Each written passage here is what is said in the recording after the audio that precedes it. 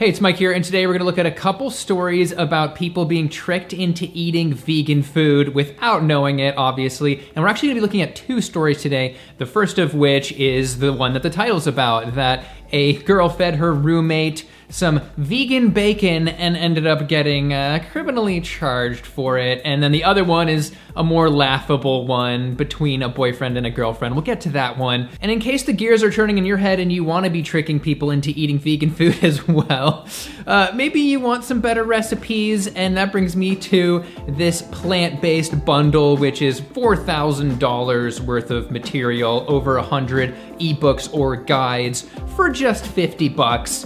Maybe you're going vegan for 2022, this would really help with that transition, or maybe you just want to up your already vegan game, or your V-game, new word, coined it.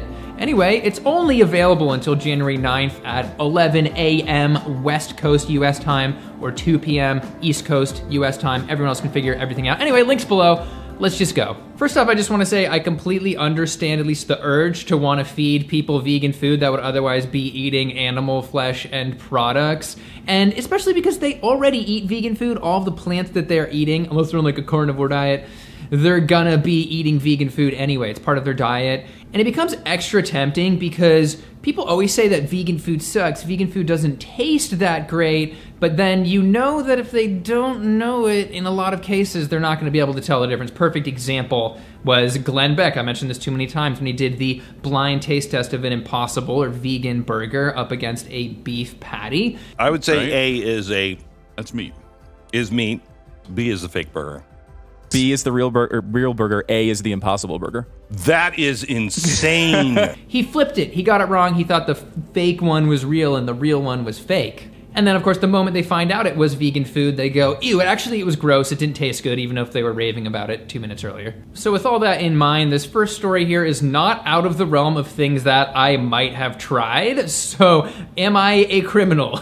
Let's get to the article, which is posted on Local 12, never heard of it, but it's a pretty straightforward story. So this girl moves into a house with roommates. Apparently she says she's vegetarian, but is kind of cool with them eating meat or whatever, and then says, as a nice gesture, she's gonna cook them a meal including bacon.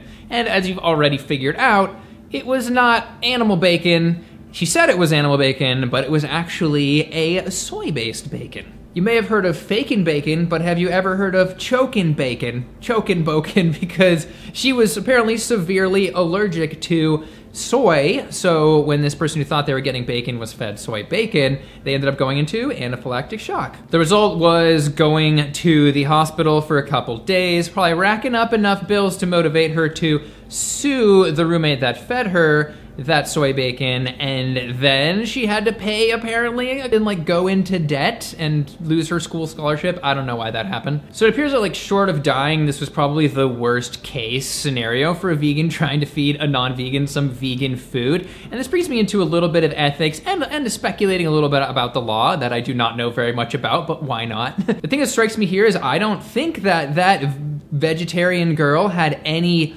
intention of harming the person who thought that they were eating bacon, and it even says, quote, "The woman says she has some severe allergies but didn't mention them when she asked what was in the food." Now, the vegetarian girl did plead guilty, and there doesn't appear to be any type of court proceedings that were super long or anything like that, but I just have to wonder, would doing this just be illegal in general? And obviously with all of the food pranks that happen all of the time, I'm a little bit doubtful. And in terms of breaking the law, the original article says, quote, "Food tampering laws vary from state to state. However, according to the Department of Justice, to be convicted of food tampering, it must be done, quote, with reckless disregard for the risk that another person will be placed in danger of death or bodily injury." I think because only an incredibly small portion of the population would have this severe of a reaction to eating soy, that it wasn't a reckless act. In other words, virtually everyone that would be fed soy bacon would be okay. I just don't think you can make a case for an intent to harm here. I mean, think about all of the times that maybe like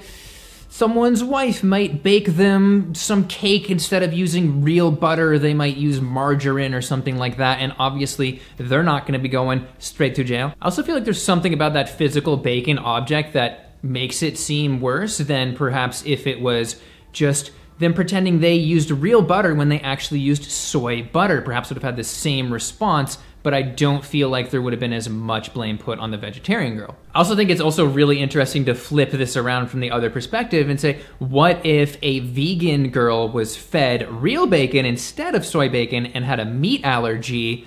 You know, how would I feel as a vegan about that? The reason that I feel differently about that is because the vegan girl has ethically and publicly stated that she does not include those types of food in her diet, when plants, legumes, other beans are very likely a part of that girl who eats the bacon's diet. Now, while I don't think the person that fed the vegan meat should be responsible for a type of allergic reaction that was unexpected that happens down the line, I do think they should be responsible for psychological or emotional damage. And while that might sound crazy to some people, for an ethical system that puts dogs and pigs on the same plane, can you imagine if somebody fed you some dog against your will? If you're somebody that isn't vegan, then clearly you would have some emotional damage. Anyway, I think we've gone deep enough into this one. I just want to zoom out and say that the only reason this was a problem was because of the medical system in which this person can be charged thousands of dollars for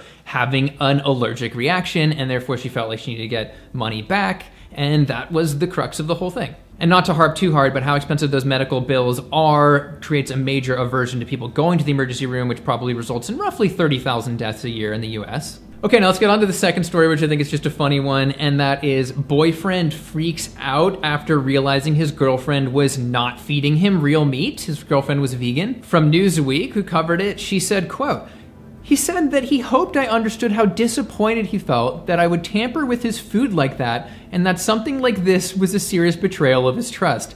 He said I should have disclosed that none of the food I ever made contained meat." In other words, non-vegan boyfriend was so dense that he was unable to figure out that his vegan girlfriend was not just feeding him real meat and then obviously eating it as well, because they were probably eating the same meal. She said he freaked out pretty hard, and he normally doesn't freak out about things, which I thought was funny, and it makes me think that it might have been a little bit of cognitive dissonance in action. As I said before, cognitive dissonance can be a little bit mistaken in terms of the concept of somebody's beliefs and their actions not lining up, but it's actually the bad feeling that somebody gets when they realize that those aren't lining up. And so I feel like this guy was freaking out when he realized that all that food tasted good and he didn't even notice. And that means that he doesn't even need to be eating animals to have a good culinary experience. I'm probably reading too deep into it, but just the fact that he didn't ask that there was meat in it, he assumed that his vegan girlfriend would be fine going and buying him meat and other animal products, cooking it, and then again eating it with him for some reason.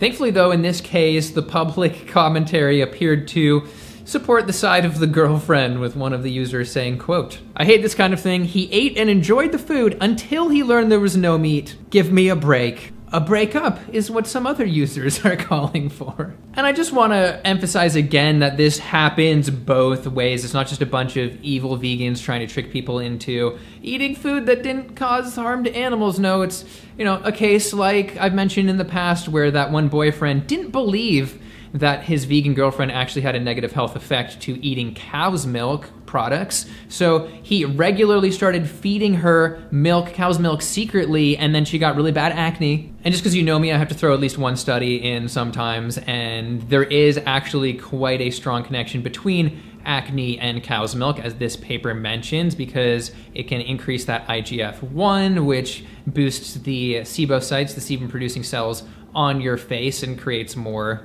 acne-prone skin. Let's just say it's lucky that there were no allergic reactions in either of those last two stories, because that could have resulted in legal action, apparently. It is worth mentioning that the girl that sued her roommate did seem to express a little bit of guilt in this quote. They said, "I know she is an a-hole for lying about food. I want to know whether I am the a-hole for everything I did after. Because bottom line is, I basically screwed a person's life because they put wrong ingredients on breakfast that they made only to do something nice." It's probably a little bit of a tone on that "to do something nice" part, but you get the idea. But in the end, I think the responsibility should be shared, because the girl who had the allergic reaction made no information known about her allergy, and unless she really mulled over the entire meal, butter, on and on, in which case she would have probably seen a package for some vegan bacon, then she might have not done her due diligence. That's kind of a gray area. All right, I want to hear two things in the comments below. Have you ever fed anybody vegan food without them knowing, or has anybody ever tried feeding you meat or animal products without you knowing if you're vegan? And then if there's anybody that's a legal expert out here, I would love to hear what they think about the felony situation with the allergy. You know, am I wrong? Was she right to be charged thousands of dollars and take on the brunt of that responsibility? Anyway, finally, we have that vegan bundle linked in the description below again, $4,000 worth of vegan ebooks and guides for just $50, done on January 9th. And as usual, feel free to like and subscribe and all that good stuff, and I will see you in the next one. Thank you for watching.